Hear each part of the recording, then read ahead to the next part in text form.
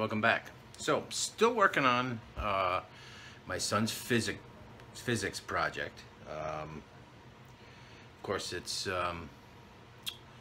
magnetic fields, and he thought of a guitar pickup because he's a chip off the old block, right? The guitar is almost done, actually. It's in the paint booth right now. I'll show you that in a little while.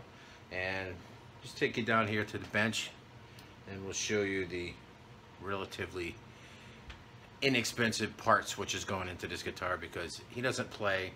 No one's ever going to play it, and it's probably going to end up on the wall right over there, next to the broken Chipson. So take it down here and just show you this stuff. Okay, so we got, you know, those really cheap tuners. I have a few sets of those in my parts drawer, and I figured, you know what, why buy them? We'll throw these on there. I did buy a new jack and a new plate, and I bought a new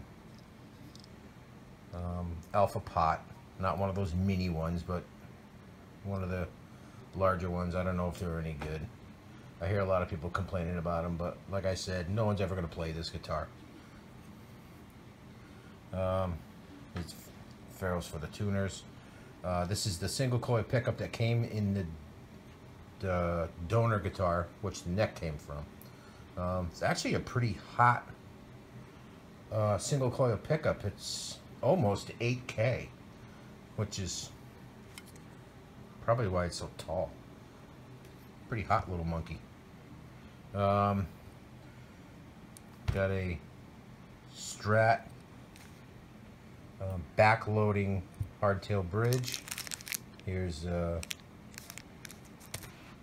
strap buttons, knob, which came off of the donor guitar also. And it had one little string tree on it, but I plugged that hole up, and we're going to put this on there instead. I don't like string trees, so I'd rather go with something like that. So now let's go take a look at the guitar. Yeah, this thing was fun. It was a pine body, so the end grain on it was just crazy full of cracks and deep pockets and stuff. I grain filled it like 3 times before we finally got everything all sealed up. It's still not perfect, but like I said, no one's ever going to play this thing. And to be honest, I did most of the work, and I'm really not all that worried about it looking professional, because he was supposed to build it. So let's take a look at this. Just to let you know, I had nothing to do with the color choice.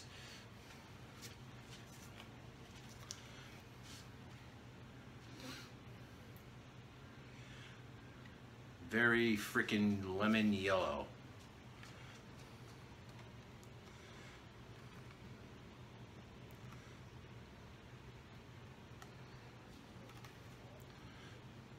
Output jack's gonna be right here. Single pickup. And that's where the pot's going to be. Almost forgot to drill the hole for the ground wire. Almost. But there it is. We're making a custom headstock logo for it. And just finished painting this about an hour ago. So it's actually dried to the touch.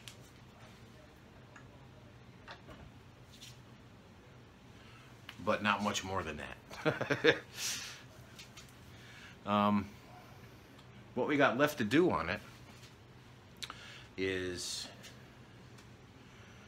mount the bridge. Well, before we do any of that, I have to spray the clear coat on it, which is going to be a matte clear coat. Should help to hide a lot of defects, because that seems to be what Matt does. And we have 10 days left before the project is due.